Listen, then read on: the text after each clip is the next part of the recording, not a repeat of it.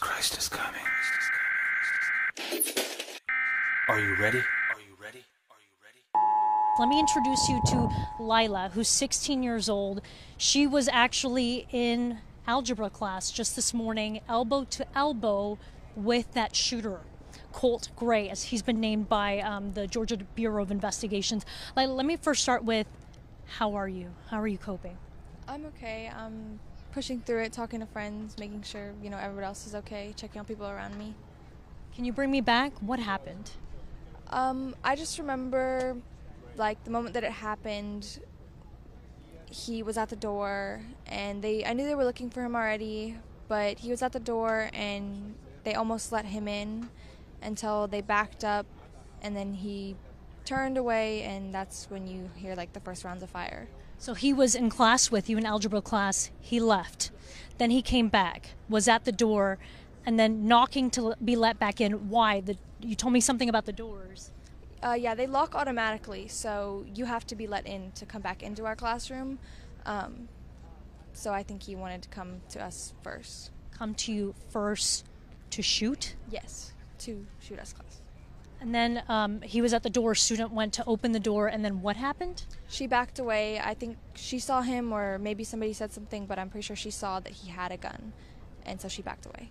So she was about to let him into the class. You think to shoot the students, saw that he had a gun, did not let him in. What happened next? He turns to the classroom to what would have been my right, and he just starts to shoot, and you hear about 10 to 15 rounds back to back. What did you hear? What did you think was going on in those moments? As soon as they didn't let him in, you kind of, I don't know, I already kind of had a feeling it was going to happen and it was him. But as soon as they didn't let him in and you hear the gunshots, you kind of know. You knew that something very bad was happening next door. Did he ever say anything? No, he never really talked. He was pretty quiet. He wasn't there most times. Either he just didn't come to school or he just would skip class. But even when he would have talked, it was one-word answers or just short statements. You told me off camera you weren't surprised that he would be the shooter. Why is that?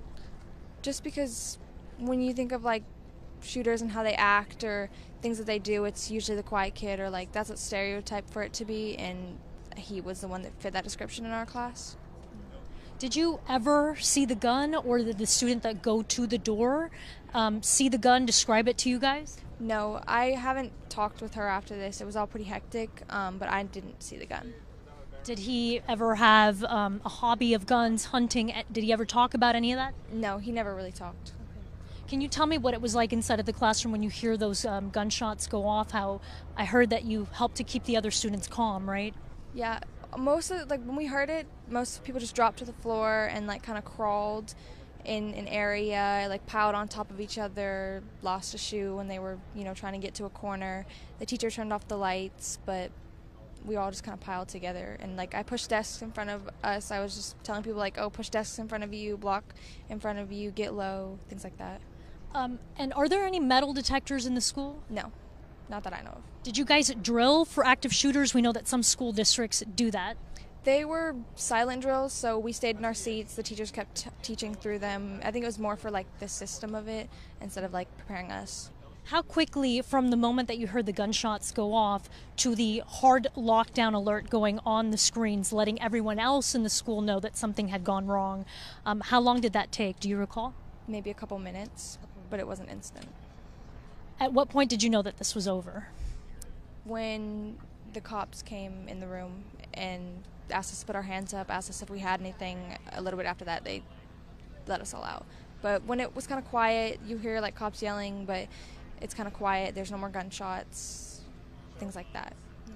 What was that communication like with your parents? I mean, all of us have phones nowadays. I spoke with many students texting what they thought might be their last words to their parents.